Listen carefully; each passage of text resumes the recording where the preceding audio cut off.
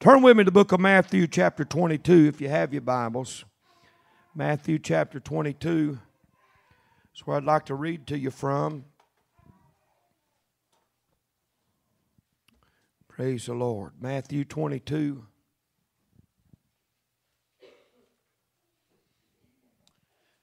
Good to have everybody here. Appreciate you coming on Friday night. Spend your time with us in the presence of the Lord. Let's see if God will come down and talk to us and help us in this service tonight. Praise the Lord. The book of Matthew, chapter 22, we'll begin reading with verse 1. And Jesus answered and spake unto them again by parables, and said, The kingdom of heaven is like unto a certain king, which made a marriage for his son, and sent forth his servants to call them that were bidden to the wedding, and they would not come. Again, he sent forth other servants, saying, Tell them which are bidden, Behold, I have prepared my dinner. My oxen and my fatlings are killed, and all things are ready. Come unto the marriage. But they made light of it, and went their ways, one to his farm, another to his merchandise. And the remnant took his servants, and entreated them spitefully, and slew them. But when the king heard thereof, he was wroth, and he sent forth his armies, and destroyed those murderers, and burned up their city. Then saith he to his servants, The wedding is ready, but they which were bidden were not worthy. Go ye therefore into the highways, and as many as ye shall find, bid to the marriage. So those servants went out into the highways, and gathered together all, as many as they found, both bad and good. Boy, I like that. I'm not going to dwell right there too long. I'm glad it's in there. They went and gathered as many as they found. Did you see what Jesus said? Both bad and good. Whew. I don't know what column you was in. I was in the bad category. Praise God. And the wedding was furnished with guests. And when the king came in to see the guest, he saw there a man which had not on a wedding garment. And he saith unto him, Friend, how camest thou in hither not having a wedding garment? And he was speechless. Then said the king to the servants, Bind him hand and foot, and take him away, and cast him into outer darkness. There shall be weeping and gnashing of teeth. For many are called, but few are chosen. Let's take a little time here. Turn with me to the book of Luke chapter 14. I think this is one of those parables that Christ often used, and there'll be some differences in Matthew 22 and Luke 14. But I think that this is one of those parables that Christ would often use to teach about the kingdom of heaven. In Luke chapter 14, we'll begin reading with verse 16. Let's back up to verse 15. And when one of them that sat at meat with him heard these things, he said unto him, Blessed is he that shall eat bread in the kingdom of God. Then said he unto him, this is Jesus speaking, A certain man made a great supper, and bade many, and sent his servant at supper time to say to them that were bidden, Come, for all things are now ready. And they with one consent began to make excuse. The first said unto him, I have bought a piece of ground, and I must needs go and see it. I pray thee have me excused. And another said, I have bought 5 yoke of oxen, and I go to prove them. I pray thee have me excused. And another said, I have married a wife, and therefore I cannot come. So that servant came and showed his lord those things. Then the master of the house, being angry, said to his servant, Go out quickly into the streets and lanes of the city, and bring in hither the poor and the maimed, and the halt and the blind. And the servant said, Lord, it is done as thou hast commanded, and yet there is room. And the Lord said unto the servant, Go out into the highways and hedges, and compel them to come in, that my house may be filled. For I say unto you that none of those men which were bidden shall taste of my supper. Praise God. I know there's some differences in these two stories, but there's some great similarities in these two versions of this parable. Let's talk about this together if the Lord would help us. We're going to concentrate mainly on this wedding and see if the Lord will help us. Would you lift your hands and pray? And ask the Holy Ghost to walk among us here tonight. Church said amen. Turn around, shake your neighbor's hand, tell him I'm going to help Brother Teague preach tonight. Don't you tell a lie. You're at the house of God. You ought not be lying anywhere. Praise God. Now, if you said it, you're obligated to do it. Hallelujah. Amen. Jesus is talking in parables again, as he so often did. And in Matthew, the 22nd chapter, he's specifically talking to them about the kingdom of heaven. And to describe the divine invitation that's going forth for men to enter into or be a part of heaven's kingdom, he uses the story of a king that is making a marriage celebration for his son. And in the parable, he describes how that the servants were sent forth to call those that were bidden to the wedding. Pay particular attention to that in verse 3. And sent forth his servants to call them that were bidden to the wedding, and they would not come. Now, we've got to understand that when this this king sent the servants out to gather those that had already been bidden to the wedding, this did not take them by surprise. They knew the wedding was going to take place. They knew the invitations had already been sent. The date had already been set. Preparations had already been made, and all that they was required to do was to show up, their presence at the wedding. Praise God. Amen. They had already been invited. They had already been bidden. Amen. But the Bible said, in so many words here, and they would not come. Hallelujah. Again, the scripture said he sent forth other servants, saying, tell them which are bidden, behold, I have prepared my dinner. My oxen and my fatlings are killed, and all things are ready. Come unto the marriage. Verse 5, but they made light of it and went their ways, one to his farm and another to his merchandise. And over in the book of Luke, in our scripture text in the 14th chapter, the Bible said that all of those that were bidden with one consent began to make excuse. Hallelujah. One of them said, I bought a piece of ground and I cannot come. I've got to go see it. Another said, I bought 5 yoke of oxen. I cannot come. I've got to go prove them. I pray thee have me excused. Another said, I've married a wife and therefore I cannot come. Hallelujah. The relationship in these two parables, the thing that connects them together. I seen the willingness of the king, amen, to have the servants come to the wedding. I saw the willingness of the master, amen, to have those that had been bidden to come to the supper. But I saw in both parables the unwillingness of those that received the invitation to purpose in their heart to make their presence known at the supper or at the wedding. Hallelujah. This is going to be real simple here tonight, and if God will help me, I'm not planning on keeping you long, but my heart today has been on the invitation. Hallelujah. The invitation. The invitation is divine. Praise God.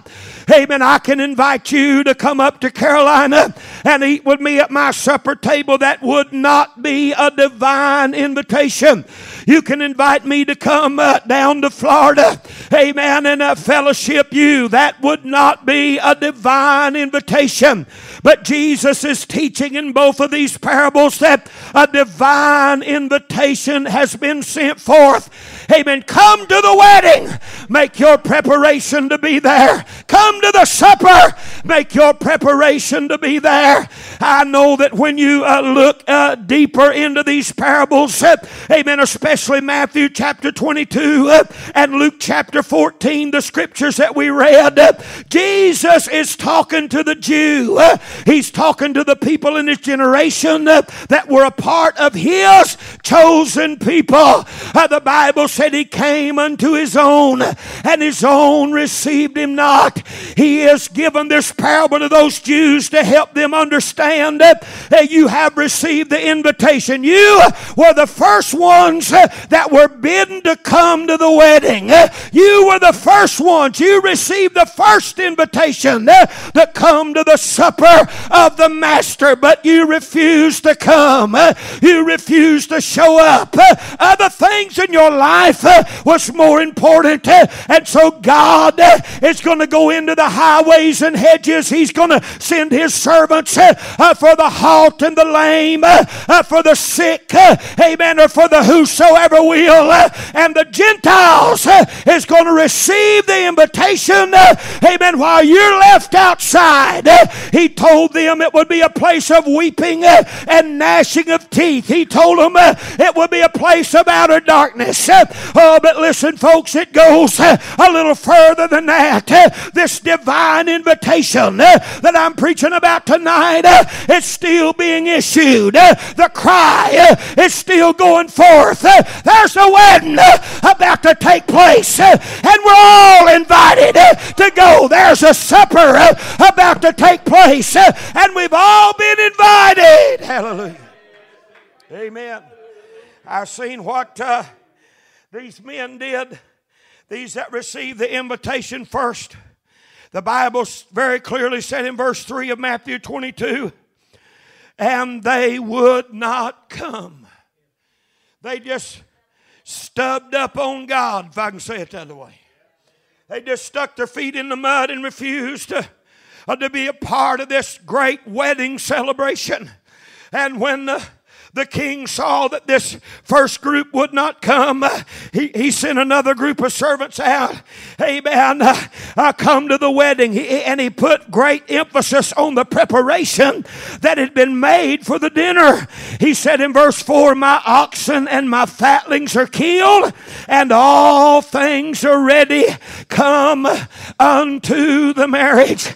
In other words, the king sends the servants again, and he says, you mean to tell me after all the trouble I've went through to make a place for you at my table, and still you will not come? After all of the expense that's been put out for you to have a place in the celebration, and you've got more important things to do. You've known about this. It's not sprung on you.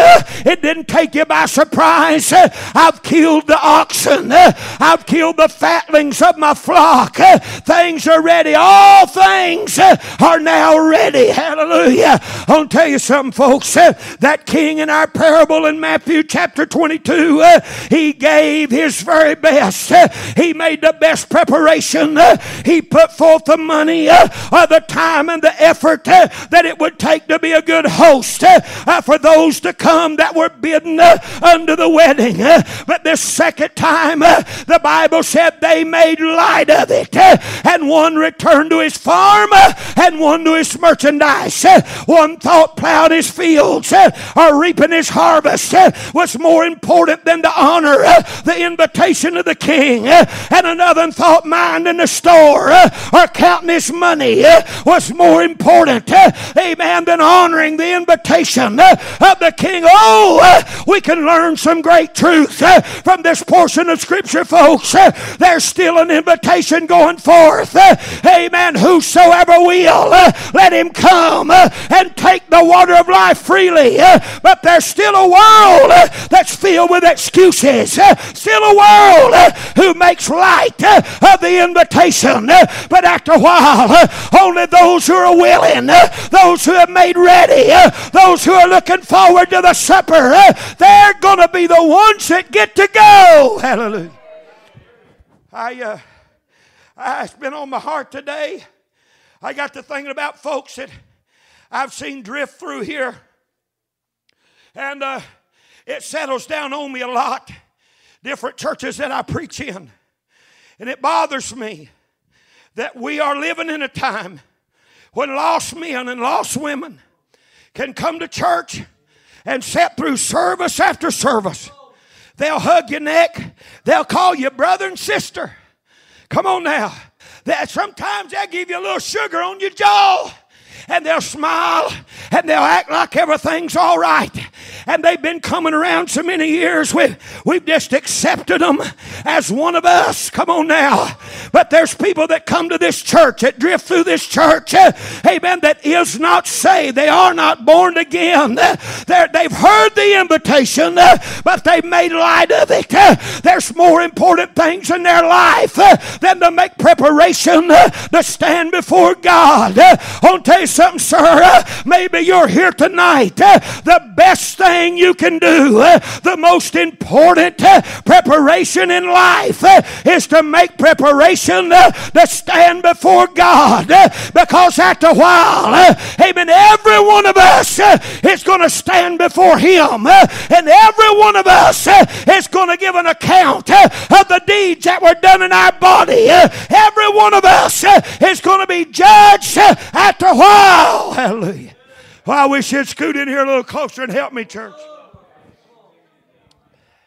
Can you imagine making light of this divine invitation? I don't care what some of you say. You'll never convince me. If Barack Obama, when he was president, would have invited some of you to the White House, you'd about broke your neck to get to D.C. You didn't agree with anything he did, hardly. But if he invited you, and you know this going to be picked up by Fox and USA Today, he going to give you some little honor, some little certificate or piece of paper, you'd have put everything on the back, but you'd turn your whole life off just to get a work. Yeah, right. I'm going to White House. Come on now. Amen, he said. You might as well say it too, because you'd do the same thing. What if Trump summoned you to come to the White House and he's heard about your faithfulness to Bethel and how you come and what a good mom you've been or a good dad you've been? Come on now. Hey, man, listen. If he said, get there tomorrow, I won't talk to you Sunday, then Sunday church service wouldn't mean nothing to you. You'd be home right now packing your bags, getting ready to head to D.C. Come on, say amen. You'd get your boggin and your snow boots and your gloves and you'd be heading north. Ain't that right? Oh, but listen, that's a carnal invitation. That's a worldly invitation. That really don't mean much of anything in the grand scheme of things. I'm preaching about a divine invitation, a divine appointment. Amen. A divine call. What could be more important, amen, than hearing the voice of God and obeying the voice of God and doing what God says do? What could be more important than sitting around the supper table of the Lord in heaven? Amen. What could be more important than that? Huh? Oh, God. Well, I got to thinking about it, and it got to burden in my heart today. I got to thinking about how folks make light of the things of God. This divine invitation. And they made light of it. Come on now. It gets worse. That next group of servants that returned with that emphasized invitation, they abuse them. They mistreat them. Come on now. Listen to what the Bible said. The Bible said, and the remnant took his servants and entreated them spitefully and slew them. Come on. Jesus, remember, he's talking to the Jew. Amen. He's telling them what they're going to do. In one place he told them, just like your fathers have done the prophets. Come on now. I believe even Stephen even told them after Pentecost, you're just like your fathers. You do always resist the Holy Ghost. You're just like your fathers. Come on now. He said your fathers killed the prophets, and that's what you're going to do. Come on. Amen. listen, that was then, but this is now. Amen. Jesus is saying those that have the message are going to be slain. Those that come with the invitation are going to be poked at and pushed aside and made fun of. Come on. Oh, but listen, there's a group of people that'll be cast out into outer darkness. Come on now. Oh, but there's a group of people that'll accept the invitation and they'll gather themselves together, both good and bad. Amen. And they'll be wedding at the wedding and they'll be furnished with a garment. Praise God. I want to be in that bunch. Amen. I want to accept this divine invitation. What could possibly be more important? I probably talked about it here before. Well, I'd like to preach to you. I would. My grandpa Teague would talk about anything. He died in the mid-80s. And he was 87, I think 86, 87, somewhere in there when he died. And he was so old that when he was in the Army, there was still a cavalry division in the Army. I don't know if there still is or not, but when my grandpa was young, don't misunderstand me, they wasn't running around in horse and buggies, but he still took care of mules. I don't know what them mules done in that Army, but my grandpa worked in the stable taking care of mules. Huh? I know there's tanks and helicopters and everything probably, but somehow he was in the cavalry. And Grandpa was so mean. When he got out of the Army, he went back to the mountains in North Carolina. I thought it was, a little comical in a worldly kind of a way, I guess. I looked them up on the census. They were from Allegheny County, North Carolina. It's right up in the foothills. It borders Virginia. And they were from the Sparta area, a little place called Trap Hill, North Carolina. And I got on my computer years ago, and I looked up Grandma and Grandpa on the census, 1930 something, and that whole county, when it said occupation, it said farmer, farmer, farmer, farmer, farmer, farmer, farmer. You know what that's doing? That's growing corn to make moonshine. The whole county nearly. It was the moonshine capital of North Carolina. That's what Grandpa did to raise his family. And he was mean. And he was so mean, he killed his best friend with a pocket knife. They was fussing over who could make the most liquor with the least amount of sugar. Huh? Well, that sounds like a great way to live, don't it? Oh, God. He spent time in the penitentiary on the chain gang, making roads in North Carolina. 7 years for killing his friend. My great-grandpa on Grandma Teague's side was a doctor up in Sparta, and he spent all the money he had to get Grandpa out of the penitentiary. Went broke, lost his farm, his home, spent it all to get Grandpa out. Come on now. Huh? So Grandma wouldn't have to raise 7 youngins by herself. Come on, say amen. He's a mean feller. And he didn't mind, listen, he was my hero when I was a boy. He didn't mind telling you them old stories about different things. He'd talk to me about meeting Grandma Teague. His name was James and her name was Jessie. Amen, Jesse James. That's pretty good, ain't it? But you know how they met? They met at a corn shucking. Praise God. That's right. They'd have barn dances and the community would get together and shuck corn. And they met at a corn shucking. And when they was just young people. But that's neither here nor there. Grandpa didn't mind telling me anything about them old stories and all of that stuff that he used to do. But when it come time to talk about the Lord, he didn't want anything to do with God. Come on now. He'd laugh and smile. He'd sit out under the oak tree in his front yard and drink Schlitz malt liquor bull. Come on now. He'd laugh and he'd smoke his cigar and he'd tell you about the old days. Come on now. But when it come time to talk about Jesus, I've seen more than one or two try to talk to him about the Lord. He'd shut his mouth and his face would glaze over and he'd have none of it. Come on and help me, somebody. Oh, God. Hey, listen, folks. If you live like a fool, you're going to die like a fool, and you're going to spend eternity in a fool's hell. Come on. Amen. As the tree falls, so shall it lay. When your breath is gone, it'll be too late. Won't matter how much your girls cry, or your boys weep, or your grandchildren pray. It'll be over with. Not receiving the invitation from the king to go to the wedding. Oh, God. Oh, God. It got the burden on my heart today. How that you can come service after service. We love you. I'm glad you're here. But it bothers me that I've never one time seen a tear run down your face.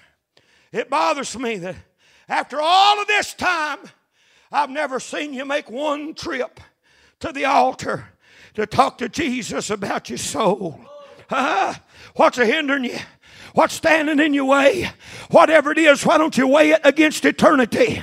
I'll tell you, eternity ought to win every time. Come on now. Amen. Some of you, amen, I feel like I'm preaching to somebody. You wouldn't even have to make that many changes. I said you wouldn't even have to do all that much changing to give your life to Christ. Just give your life to Christ and let Him begin to work on you. Come on here. The devil will build it up in your mind. I've got to do this. I've got to do that. But I'm talking about a divine invitation, a divine supper, a divine wedding. Hallelujah. Don't let anything hinder you from making preparation to stand before God. I'm sidetracked already, and we into this.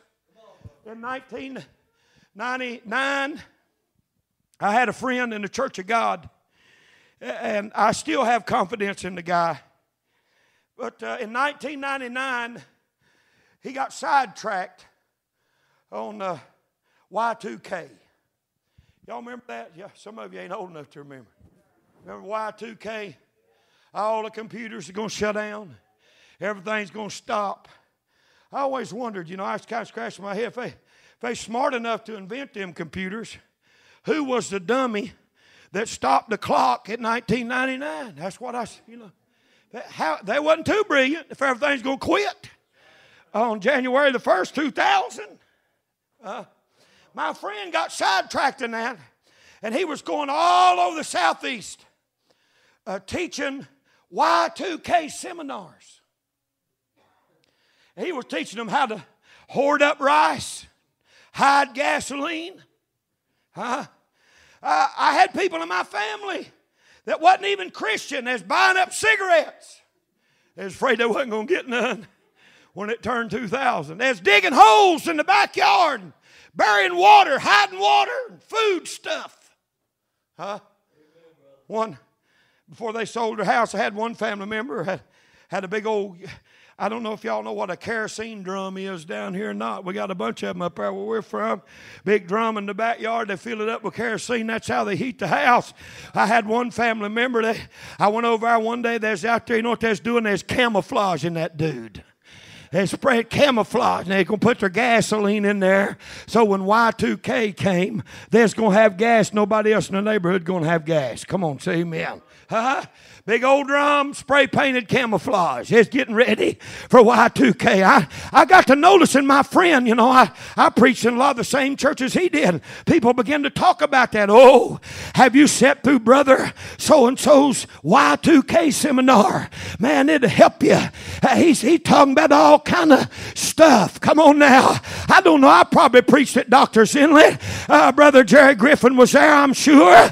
All of that year, 1999, I was going behind that dude. You know what I was preaching? I was preaching out of the book of Amos. Amos said, prepare to meet thy God, O Israel. Come on here. Amen. You know what I was preaching? The most important preparation we can make in this generation is to prepare to meet God. That's back in 1999. Here it is, 2019. You know what I'm still preaching? The most important preparation that any generation can make is the preparation to meet God. David said, I've been young and now I'm old. I've never seen the righteous have to dig holes in the backyard and hide rice. I've never seen the righteous forsaken or God's seed begging bread.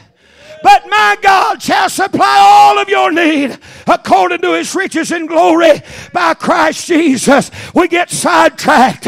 One went to his farm, another to his merchandise. They immediately began to, with one consent, to make excuse. Amen. They made light of it. What are you doing? Are you making preparation? Amen. To leave this world? It's about more than picking out headstones and satin coffins. Come on now. It's about more than what plot of ground you're going to be buried in. If it's under the oak tree or in the sunshine, you better get your soul ready. That's the most important thing. This body's going to stay here, but that soul is going to live forever. Going to live forever in heaven or in hell. You can't change it, and I can't change it either. That breath that God breathed in us, we talked about last night, that's a never-dying soul. And one of these days, that's going to come up before God. God don't want to put you in hell. Matter of fact, one man said if you go to hell, you'll put yourself there. And that'll happen by the way you lived your life. If you refuse to accept the invitation, refuse to live for Christ, refuse to make your surrender to his will for your life, then you've tied the hands of God. And there's nothing more he can do.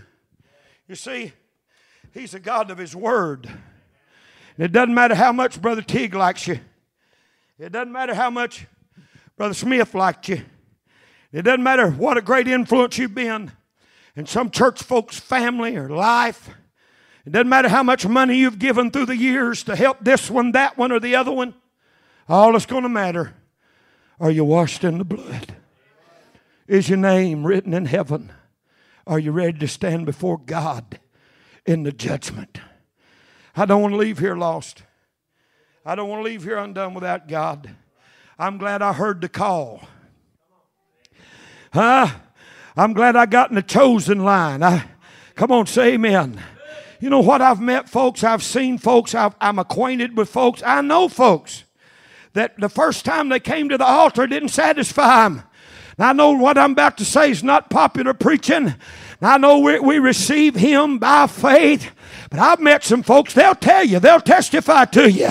It took some of them more than one trip to get their soul satisfied, to feel like it's washed in the blood. Some folks I've met in my travels, they talk like they prayed for weeks before they ever felt delivered and guilt-free and washed and cleansed. Come on now. Hey, sir. Hey, ma'am, let me give you some advice.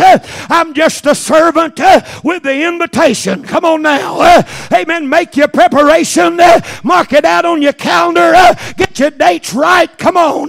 Get your life right with God and get ready to stand before God. Hey, we love you, but we cannot love you the way he does. We appreciate you, but he appreciates you more. He's not willing that any should perish, but that all should come to repentance. Hell, amen, wasn't even created for you and me. It was created for the devil and his angels. But rebellious humanity, amen, runs headlong toward hell in an effort not to have to live according to the teachings of this book. Come on now. I want to go to heaven, don't you? I said I want to go to heaven. Hallelujah. You cannot just get a little religion and expect God to take you to heaven. I have seen people, and I'm going to quit, I'm going to close. I have seen folks through the years that barely made it in. Just barely. My brother got saved way back in the mid-90s. Lisa and I got married in 1987, I guess. He and his wife, he's 4 years younger than me. He probably got married 92, 93, 94, somewhere in there. And in the mid-90s, their marriage was in such terrible shape, they got to reaching out. They had been watching how God had worked in our life. They got to reaching out. I was invited to preach an Easter revival near our home, in a little town called Welcome. And it was at the Welcome Church of God. My brother and his wife brought their little baby, and they showed up that Easter Sunday morning. And thank God it wasn't my preaching, but God's hand had them right where He wanted them. And they broke free from sin. They came to the altar. They shook loose from old things. Old things passed away. All things became new. Christ birthed them into the kingdom of God. They got really born again. And for several months, they was running good. I'm telling you, God was working in them just like He had worked in us. And things seemed like it was going real good. I don't know what happened, you know. One of the downsides of being a traveling evangelist when you've got family that's lost at home that you love is you're never there with them. You're always preaching to somebody else's family. But I trusted God, depended on God. While I'm preaching to y'all, He'll send somebody to preach to mine. Hallelujah. And I've prayed that way for years. But anyway, something happened. And they got to giving place to the devil again. And they fell in love with sin again. And that went on probably. They backslid and they stayed together probably 8 or 10 years, I guess. And then I started hearing reports, you know, through the family grapevine. They was separated. They was dating other people. They was in divorce court. They hadn't got divorced. And one night my brother had found out that his ex-wife, or the woman he was separated from, his wife, had started dating someone kind of unusual. And he was already on all kind of medicine, sleeping pills, restless leg medicine, antidepressants, I guess. And he went to the liquor store and bought him a bottle of whiskey, and he went home and he sat down in his recliner and turned the television on, started drinking whiskey and smoking cigarettes. He fell asleep. Set his house on fire. And the first responders said he made it to the door, but he couldn't get the deadbolt unlocked. They revived him on the scene, burned all over his body. We was way over on the coast of North Carolina, probably 300 miles away when we got the phone call. And we rushed back as quick as we could. And he lived about 48 hours, maybe 72 hours after they revived him. And I'll never forget when I walked in that room. He is at Wake Forest, there in the center of our state, at the burn center. And I'd have never known it was my brother, except for his eyes. He swelled. His skin was black and charred. His flesh was cracked open. It's horrible. Horrible. When I came into his view, Lisa and I, he turned his eyes. And when he saw us, big tears welled up in him. Started streaming down his face.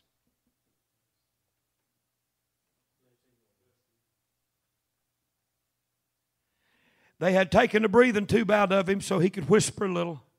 I know it was all just God. And I said, Bill, are you saved? Don't you want to pray? Get saved. Give your life to Jesus. And all he could do is just nod his head just a little. Yes. Pray for me. Pray with me. Lisa and I prayed with him. He made a profession to give his life to Christ. Y'all know my wife. She's a very persistent person. When she gets her mind on something, we probably stayed with him probably 20 minutes before some of the other family wanted to come in. We had to rotate around. And probably 5 or 6 times in that 20 minutes, Lisa's right over top of him saying, are you sure you got saved? Do you know beyond a shadow of a doubt you gave your life to Jesus? Come on now. Oh, it's serious now. He's about to leave here. Come on now. All I can do is stand around and cry. Huh? Lord, help him. Are you sure? Do you know, Bill, is it settled? Do you know that it's finished? It's fixed? Are you ready to meet God? And every time he answered in the affirmative. Yes, yes, yes. Come on, say amen. And I'll tell you something, it wasn't too many hours after that until the entire family was gathered around his bed and he breathed his last breath and his body shut down. Come on here. But his soul went to meet God. Are you going to help me while I talk to you?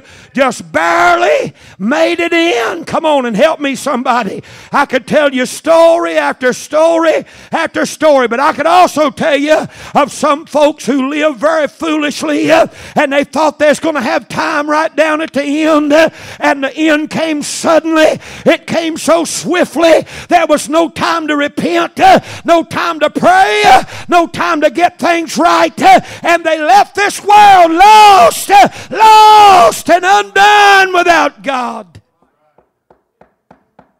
What about you? Have you made your preparation? I'll never forget, I told you I'm quitting. I'm quitting. I was pastor in Lake Placid.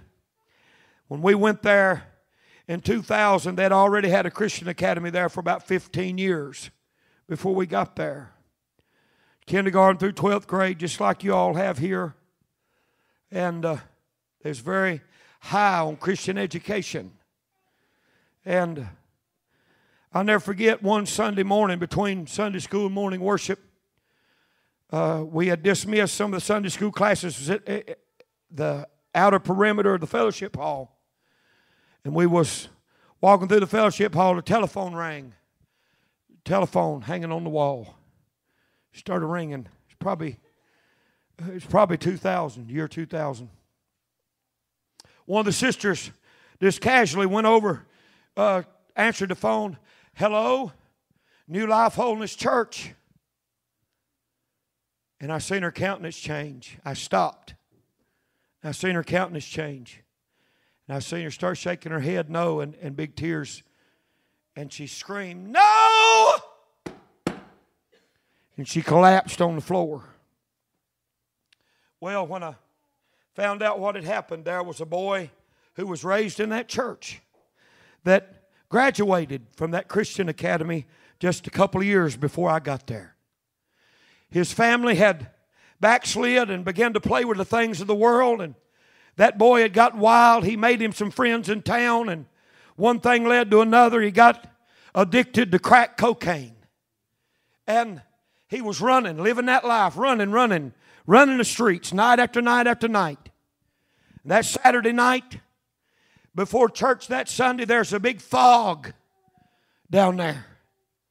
That boy came home sometime after midnight, 1 or 2 o'clock in the morning. And his mother and father was in the bed. He came home long enough to take a shower, change clothes. He's going somewhere else. And it's about 3 or 4 o'clock in the morning. He's headed toward the door. His daddy gets up and stands in the doorway and begs him, please, son, you don't look good. Don't go back out there. Please. His son, very argumentative, they said, Daddy, you better get out of the door. I'm leaving. I'm leaving. You better get out of the door, Daddy. And his daddy Stepped aside and let him leave. He got in his pickup truck. It was in the wintertime as he's gathering oranges, picking oranges in that part of the country. And early in the morning, still dark, that heavy fog on, there was a loaded orange truck broke down a quarter mile from his house, sitting in the lane he was running in.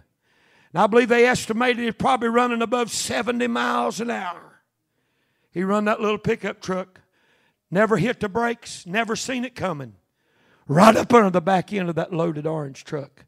And it nearly decapitated him. They asked me to preach the funeral. One of the saddest funerals I've ever been a part of. Raised in a Holiness church. Graduated from a Christian school.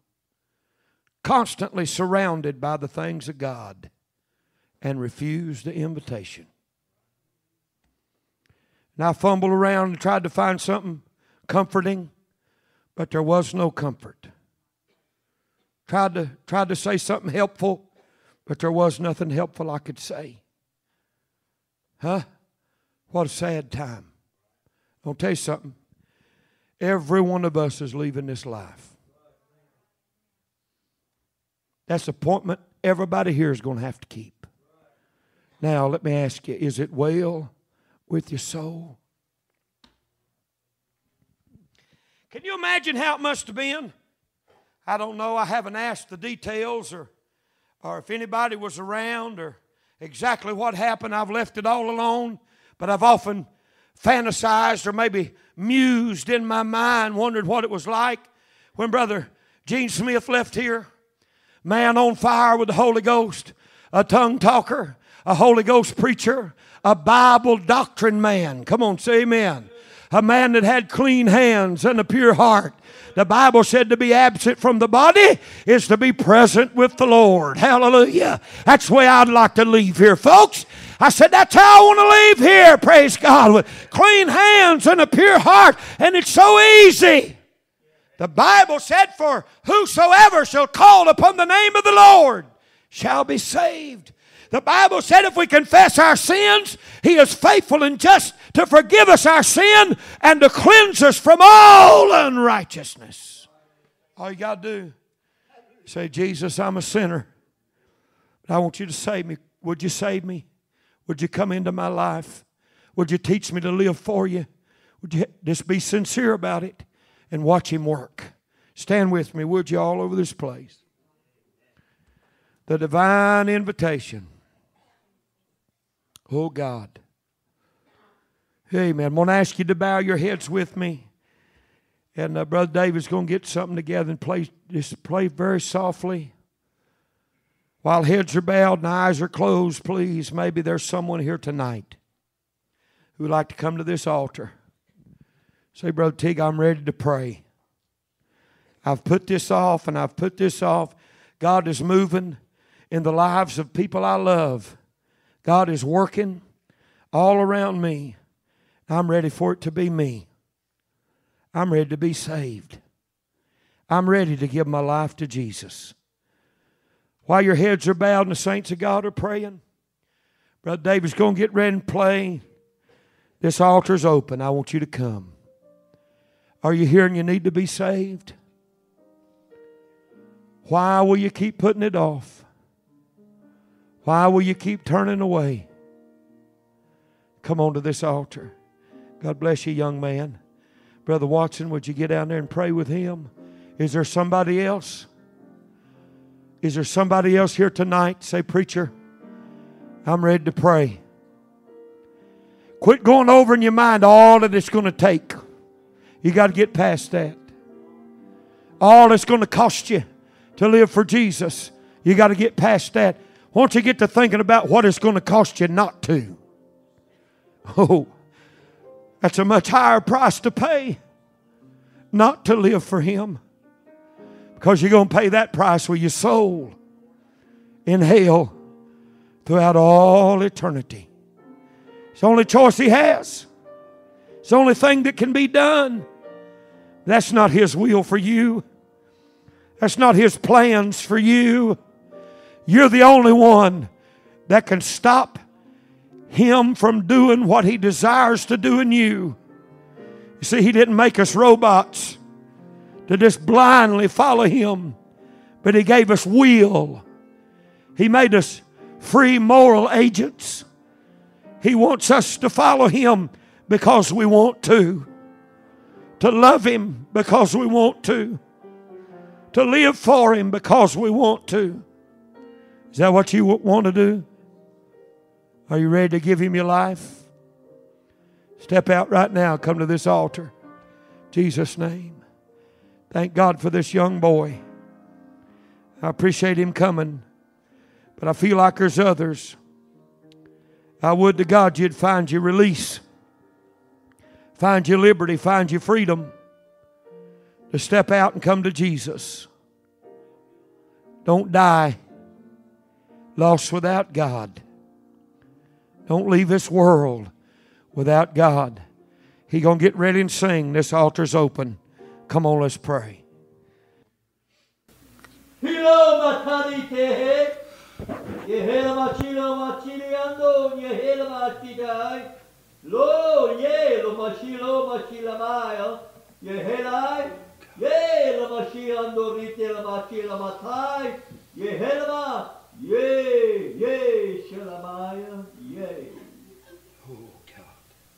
You have an appointment to meet me, says God. I know the day and the hour, and I love you. This is the day to turn your life to me. You don't know what lays before you, but I know the way you take. Turn to me. Let me love you. Let my spirit wash over you. Let me help you this day. Don't turn me away, says God. The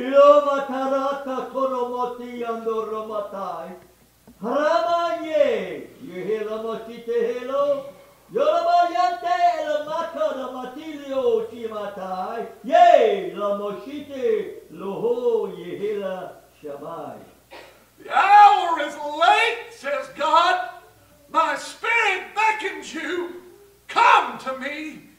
Come to me in this dark hour. The time is short. My coming is at the door.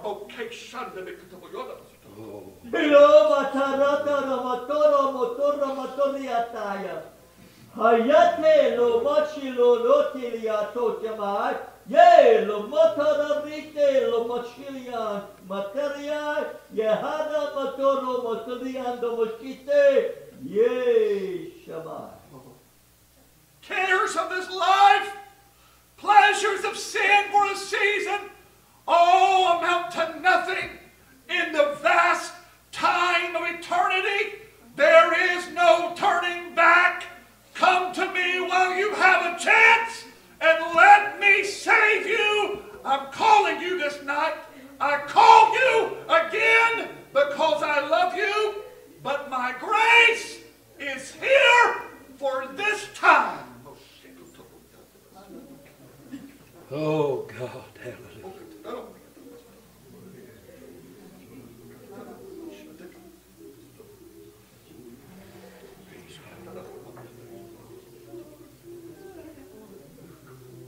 Oh God. Now's the time to pray. Now's the time. While He's reaching down to you, now's the time to reach up to Him. Praise God. The Bible teaches us that no man can come unto Him except the Spirit draw him. Is He drawing you? Is He calling to your heart? Oh God. If you would respond, I believe He'd help you. I believe He'd move for you. Come on, talk to Him. In Jesus' name. Jesus' name. Oh God. Oh God.